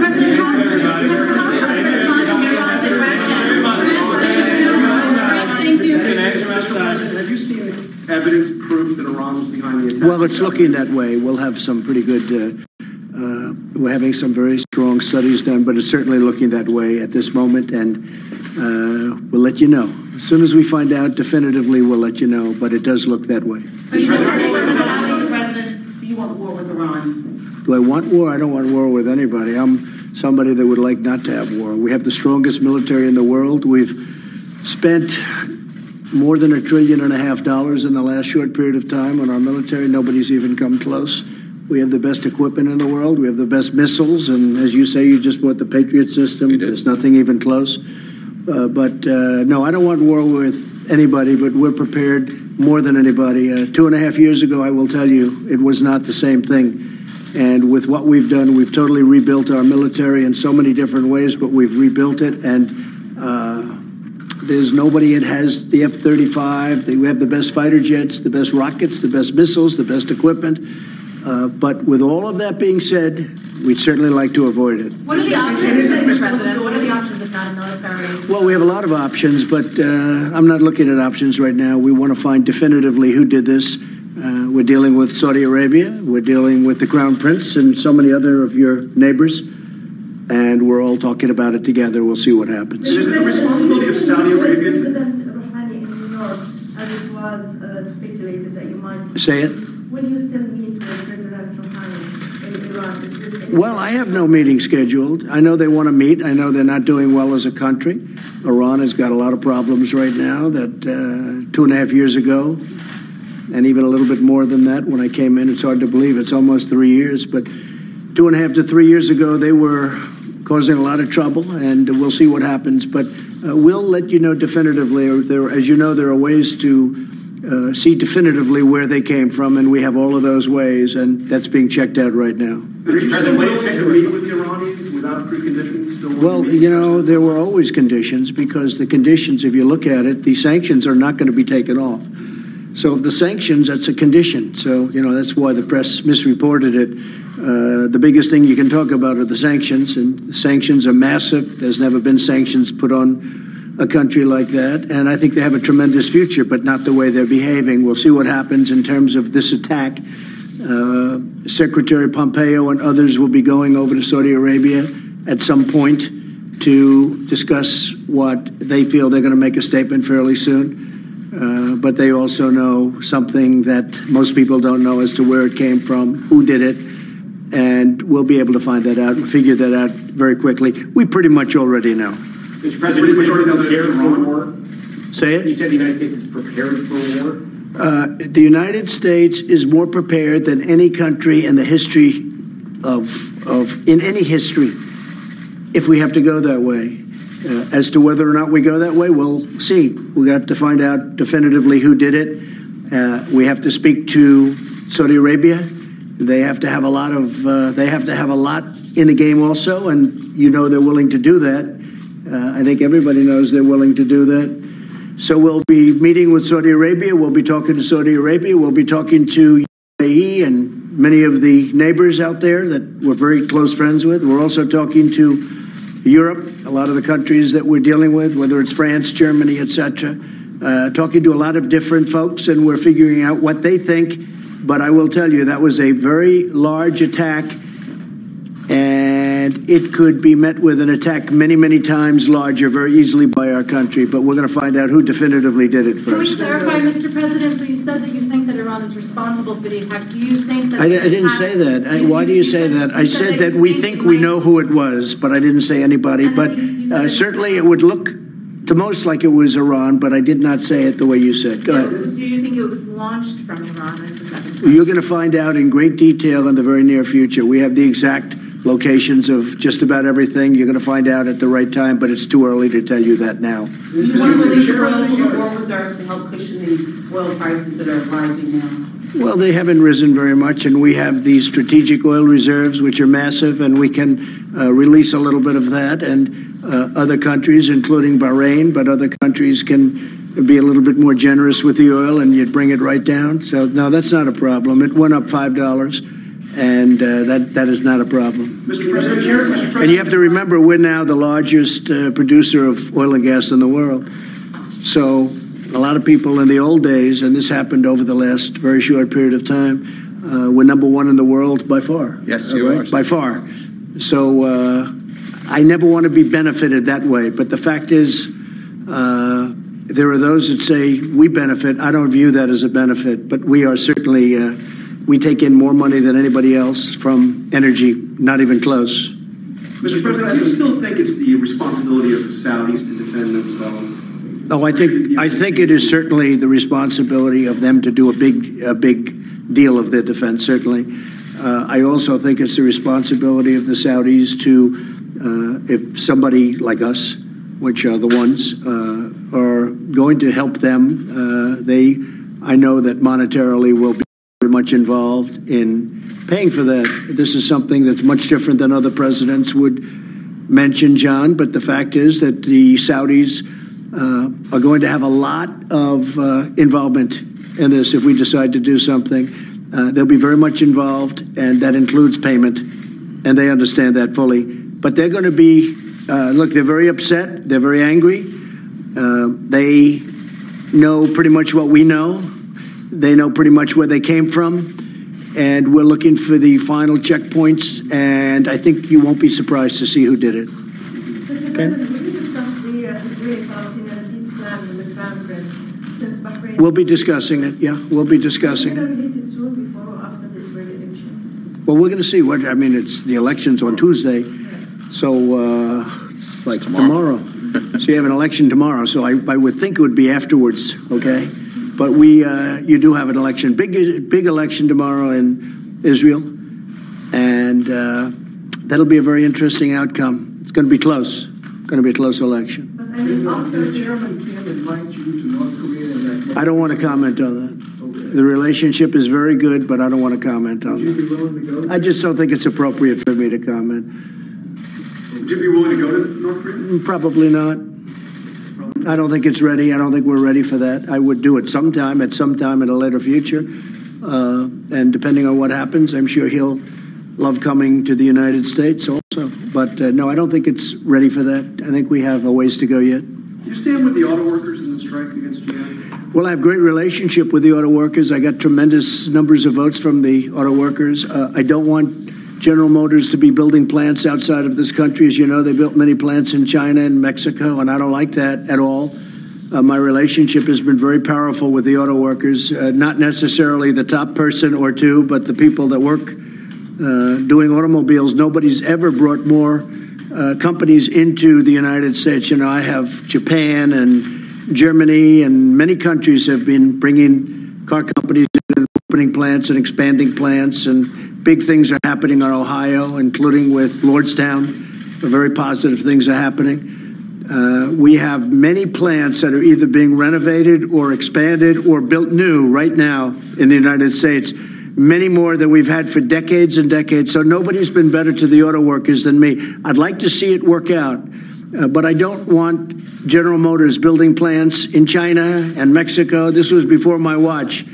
And I don't think they'll be doing that. I don't think. I had meetings with Mary Barra, the head of GM, and I don't want them leaving our country. I don't want them building in China. I don't want to build them in other countries. I don't want these big, massive auto plants built in other countries. And I don't think they'll be doing that anymore. You know, General Motors makes most of its money in the United States. And it's too bad they spent billions and billions of dollars outside of the United States before I got here. One of the things very important in the USMCA, which we have to have approved for not only for the unions, for the auto workers, but for the farmers and for the manufacturers, for everybody. Everybody wants USMCA. It's very important, even more so now than it was 2 weeks ago. But people really want it. I'm sad to see the strike. Hopefully it's going to be a quick one. Mr. President, has diplomacy been exhausted when it comes to issues of Iran? Diplomacy, has it been exhausted? No, it's never exhausted. In fact, the Crown Prince can tell you, especially in your part of the world, it's never exhausted until the final 12 seconds. Is that right? That is correct. You never know what's going to happen. No, it's not exhausted. Nothing's exhausted. We'll see what happens. I think they would like to make a deal. I know they'd like to make a deal. They'd like to do it, but they'd like to do it on certain terms and conditions, and we won't do that. But at some point, it will work out, in my opinion. The problem was the deal that was signed by the previous administration was a disaster, which, by the way, would be expiring in a very short period of time also. So you really don't have a deal. You know, that deal was a very short-term deal. So they made a deal, but it was for a very short period of time. So that deal would be expiring very soon. Yes. Are you encouraging Israel and the Saudis to work together on this issue, particularly since they have Always. I encourage everybody. I want everybody to work together. The Middle East is an interesting place. They historically have not been working together too well. But no, Israel is starting to work together with a lot of countries that you wouldn't have thought possible 2 years ago. Yes, Steve? Have you promised the Saudis that the U.S. will protect them in this case? No, I haven't. No, I haven't. I haven't promised the Saudis that. We have to sit down with the Saudis and work something out. And the Saudis want very much for us to protect them, but I say, well, we have to work. That was an attack on Saudi Arabia, and that wasn't an attack on us. But we would certainly help them. They've been a great ally. They spend $400 billion in our country over the last number of years. $400 billion. That's 1.5 million jobs. And they're not ones that, unlike some countries where they want terms. They want terms and conditions. They want to say, can we borrow the money at 0% for the next 400 years? No, Saudi Arabia pays cash. They've helped us out from the standpoint of jobs and all of the other things. And they've actually helped us. I would call and I would say, listen, our oil prices, our gasoline's too high. You got to let more go. You know that. I would call the Crown Prince and I'd say, you got to help us out. You got to get some more, and all of a sudden the oil starts flowing and the gasoline prices are down. No other president can do that. No other president was able to do that, or maybe they didn't try, but I've done it. So now they're under attack, and we will work something out with them. But they also know that, you know, I'm not looking to get into new conflict, but sometimes you have to. Mr. President, what's your message to Iran right now? Excuse me? What's your message to Iran? I think I'll have a stronger message, or maybe no message at all, when we get the final results of what we're looking at. But right now, it's too soon to say. There's plenty of time. You know, there's no rush. We'll all be here a long time. There's no rush. But I'll have a message, whether it's a strong message or maybe no message at all, depending on the final results. How concerned are you about the risk of an all-out war in the Middle East? I'm not concerned at all. You don't think that we're a step closer to that? No, I'm not. Personally, I'm not concerned at all. We have military power, the likes of which the world has never seen. I'm not concerned at all. I'd like to avoid it. You know, when I came here 3 years ago almost, General Mattis told me, sir, we're very low on ammunition. I said, that's a horrible thing to say. I'm not blaming him. I'm not blaming anybody, but that's what he told me. Because we were at a position where with a certain country, I won't say which one, we may have had conflict. And he said to me, sir, if you could, delay it, because we're very low on ammunition. And I said, you know what, General, I never want to hear that again from another general. No president should ever hear that statement. We're low on ammunition. And we now have more ammunition, more missiles, more rockets, more tanks. We have more of everything that we've ever had before, more jet fighters. When I came here, 50% of our jet fighters didn't fly. You know that. And they were in bad shape. And now we have the best fighters in the world. Everybody wants to buy them. Are you buying our jet fighters? We are, sir. Which one? We have 16. That's great. Signed it here. You have good taste. Thank you. That's a great one. So we are very high on ammunition now. That's a story I've never told before. Breaking news. But we were very low. I could even say it stronger. I don't want to say no ammunition, but that gets a lot closer. I said, I never want to hear that again, and I never want another president of the United States to hear that again. Could you imagine as president when they say we're very low on ammunition? By the way, stronger than that, but I'm not going to go there. That was what I was told. And I said, I never want to be in a position like that again. And he said, could you delay, if we do something, sir, could you delay it as we fill up? And that is what I inherited from the past administration, and in all fairness to President Obama, to administrations before President Obama. That's what I got stuck with. And we fixed it, and we fixed it good. the Crown Prince understands $700 billion, the next year $718 billion, and the next year, which is right now, we just got approved $738 billion. And that's a lot of money even for Bahrain, right? It's a lot of money. That's a lot even for Bahrain, and Bahrain has a lot of money. Okay? Mr. President, the Israeli election coming up tomorrow. How does that affect the timing of your Middle East peace plan? Well, we're going to have to see what happens, Steve. I just don't know. I can't tell you what's going to happen. I can make a prediction. I sort of have a feeling, but we're going to have to see what happens. That's a big election. That's one we're all going to be watching. You think Netanyahu will pull it out? Well, certainly he has a good chance, but it's a very, it's a 50-50 election. A lot of people, if you look at the polls and everything else, is going to be very close. So we'll see what happens. Polls are often wrong.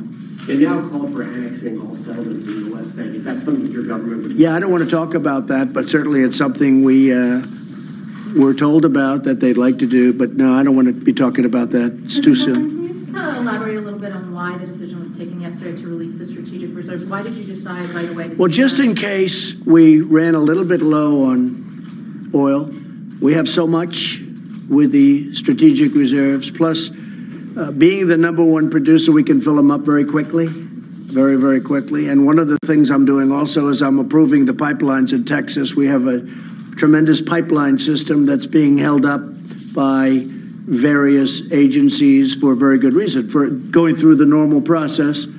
And we're going to have to avoid the normal process, because if we do that, Texas is a massive distributor, massive producer of oil, far bigger than anybody would have even thought 5 years ago. So what I'm going to do is expedite the pipeline approvals. That will get us another 25% energy, additional energy. I know this is exactly the opposite of the Democrats. They want to have wind, solar, and I guess make-believe would be the third alternative, right? No, this is something we have to do. We have the greatest wealth in the world, and we want to be able to capitalize on it, especially when it comes to safety. Okay? Thank you all very much. Thank you. You talked about an urban agenda when you ran for president the first time. You went to Baltimore last year. Yeah. What are your plans for Baltimore and cities like Baltimore? Instead of pointing fingers, what are you trying to do to help the city rise up from the rodent-infested place that you see? Well, I think what I've done for the inner cities is more than any president has done for a long time. We've created opportunity zones. In fact, I did that with Tim Scott, who you know very well, who's, I think, a tremendous guy. It was his initiative, and he came to see me. They're having a tremendously positive impact on the inner cities, including Baltimore, including a lot of other cities that you wouldn't necessarily think. Oakland, California, as an example. We're having tremendous success in the inner cities because of the opportunity zones. Criminal justice reform, I was the one that got it. Nobody else. I mean, we had people that helped, but a group of extremely liberal Democrats came to the office and they said, we cannot get it. President Obama was unable to get it, as you know. President Bush, they were all unable to get it, and I got it. And I got it with some very conservative senators and people that wanted it to happen, and nobody else could have done it. And it's sort of interesting because they don't like mentioning my name, although I guess now people are understanding. But we got it. We got it done. We formed a coalition with some very conservative people, as you know, and some people that are very far left. And we did a thing called criminal justice reform, something that nobody thought. The Crown Prince has seen this. Nobody thought this could possibly happen. And I'm very proud of criminal justice reform. So we did that. We did the opportunity zones and a lot of other things. Our job numbers for African Americans are the best in history. You saw the new ones came out. They're even better than they were 2 months ago. Hispanic, the best in history. Asian, the best in history. Overall, they're phenomenal, the best in 51 years, and I think we'll soon be historic on that one, too. The economy's doing great, and that's the best thing I can do. Did you look at Baltimore when you flew over? Did you see? No, when I drove through, I looked at it. We flew over, but we also know you have some sections that need a lot of help. And, you know, what people don't know, I had a great meeting with Elijah Cummings in this office very early in my tenure, and it was a meeting on drug prices. And I saw him get emotional talking about drug prices, seriously emotional. And I was really impressed. He cared about it. And I would certainly be willing to meet with Elijah and other people if they'd like. But I saw the emotion and the feeling that he had for reducing drug prices. And we've worked hard, and we've actually had the first year in 51 years where prices went down, but we can get them down much further if we can get the help from Congress.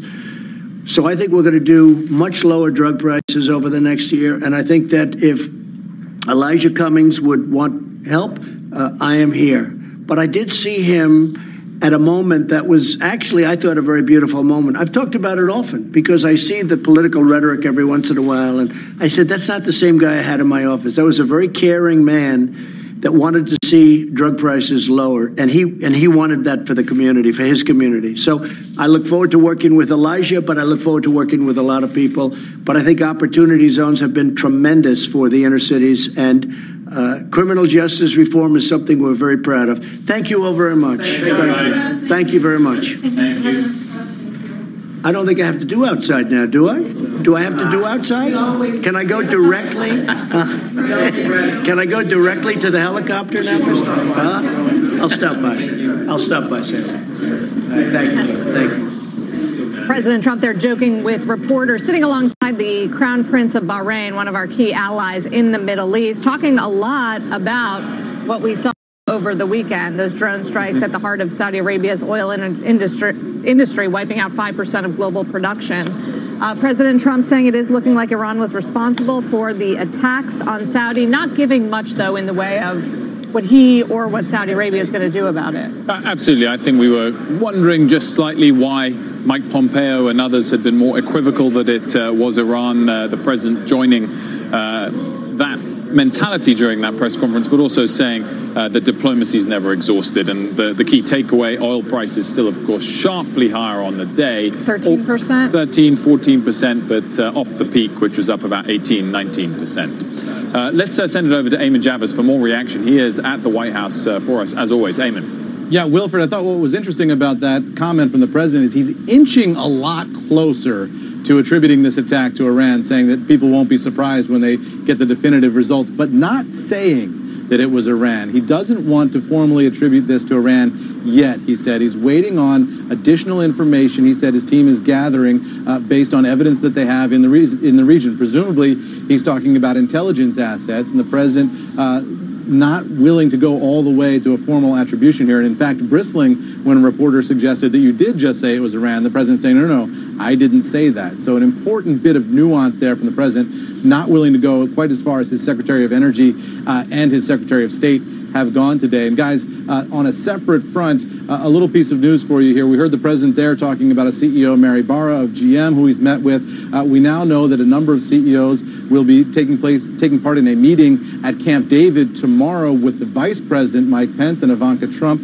This is going to be a meeting of the American Workforce Policy Advisory Board. It's the third meeting of that group, which includes a number of CEOs and others. They're going to be having a dinner at Camp David tomorrow and a tour of the facility by Mike Pence. That's a rare thing. We went back to look and see if we could find any time where we've seen CEOs at Camp David.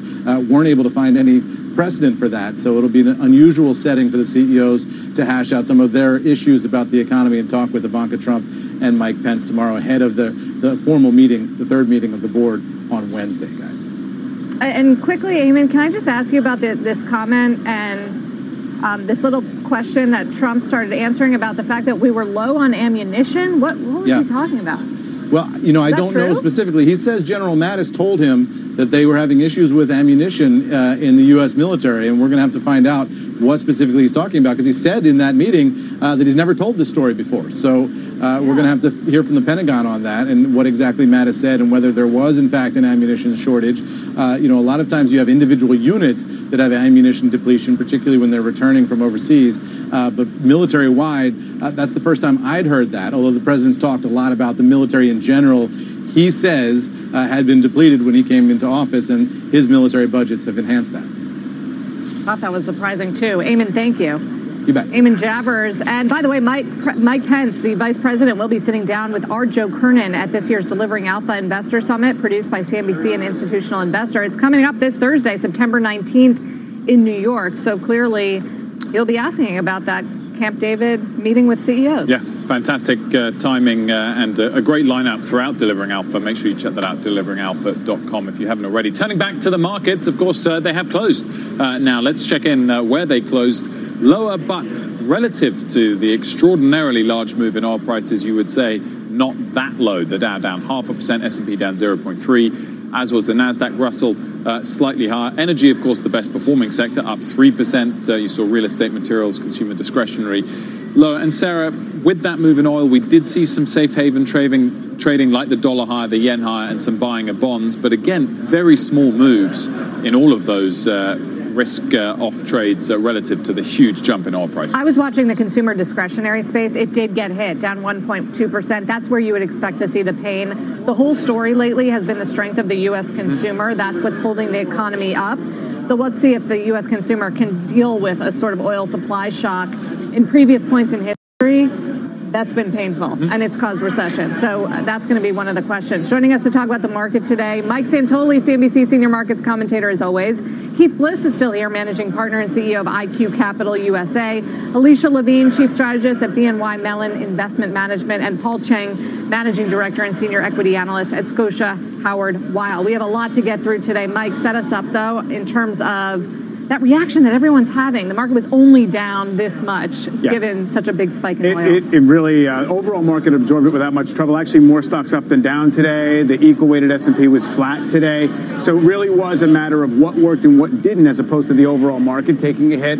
On the news, obviously, the energy sector getting a huge lift. But within consumer discretionary, Sarah, I would note the dollar stores down 3% each. So that was really very acute because, of course, Amazon also down almost 2% on a Wall Street Journal story. It also has GM, which was down on the strike. And the cars don't help either. Anyway, but to your point, it was more about where we took from. I wouldn't have been surprised after a 6% rally to the cusp of an all-time high if we were down 1/3% in the S&P today with nothing having happened over the weekend. That's how much we were down in the end. So, you can't call anything over. If oil keeps surging in a hurry and it's just because of supply disruption, that's not bullish. But at this point anyway, really disturbed the overall picture. Alicia, what was your take on this lack of more selling from broader equities? So the first thing is that if this had happened 40 years ago, this would have been shocking, and the oil would have been up 25-30% in one day, and the market would have probably come down much further than 0.5%. The thing is that we've got excess reserves globally that can actually make up for the 5%, the 5 million barrel a day shortfall for the next 3 months. So there's enough excess reserve out there, particularly coming from the U.S. So in the worst case scenario, if Saudi can't get supply back on in the next 2 or 3 weeks, we actually can supply to keep oil prices relatively stable. The other thing just about the S&P is that the energy sector now only makes up 5% on a market cap weighted basis of the S&P. And so that's why the S&P wasn't really up at all with energy running the way it did today. It's just a much smaller part of the S&P. Still, it raises the question, Keith, about how long this will take, right? What the next steps will be from Saudi Arabia, potentially from the United States, where Iran stands. I mean, these aren't questions that are going to get answered overnight. So would you be buying oil stocks on this? I think I would be staying away from oil stocks because we've got the commodity overbought from today's trade. So I honestly think that this is we'll wash over a little bit. We'll get some more facts coming out. There will be a response from Saudi Arabia, maybe the United States. It will not turn into an all-out shooting war with Iran, in my opinion. And then you'll see the energy stocks start to come off a little bit too. One point I did want to make, though, talking about just the trend in the overall market, you see that people want to own stocks in this. Because if you look at today's action, what we're talking about in digesting, there was not this massive sell-off. But look at the Russell 2000. It was the only index that was green today, and it has been outperforming for the last 30 days. You would think people would make the calculus, well, oh my gosh, if small businesses have to pay more for their energy spend, which they may likely do, that's going to be a big hit to their P&L, and then you pull out of those stocks. We did not see that today. People want to stay in stocks. They're just looking, to Michael's point, looking for pockets of where they can stay. Paul, what's your take on what else to focus on for equities in the week ahead? Well, first of all, thank you for having me. I think it's important to note that this attack is unprecedented. We at Scotia Howard Weil, we believe that there's two important points to note. It's not only that the scale of the impact on the market, talking about more than 5 million barrels per day of oil, but also that for the first time in modern history, we can no longer be certain